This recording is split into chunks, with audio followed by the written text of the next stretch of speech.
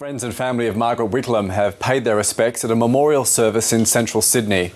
The Prime Minister, Julia Gillard, was among the mourners at St James Anglican Church, along with former Prime Ministers Bob Hawke, Paul Keating, Kevin Rudd and Malcolm Fraser.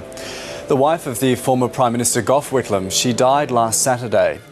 Mrs Whitlam was 92. The memorial service was also relayed to a crowd which gathered outside the church. Federal police believe they have broken the Australian branch of a major child pornography ring.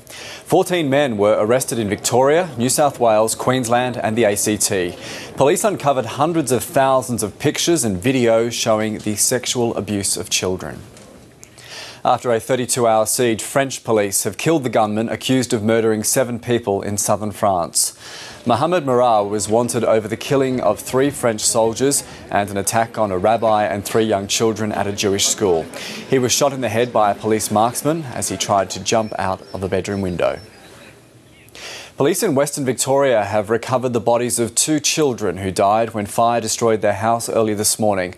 Emergency crews believe the 3-year-old boy and 7-year-old girl were asleep in the house at the time. A woman and a man aged in their 30s were treated for smoke inhalation and shock. Fire crews say the pair tried to rescue the children.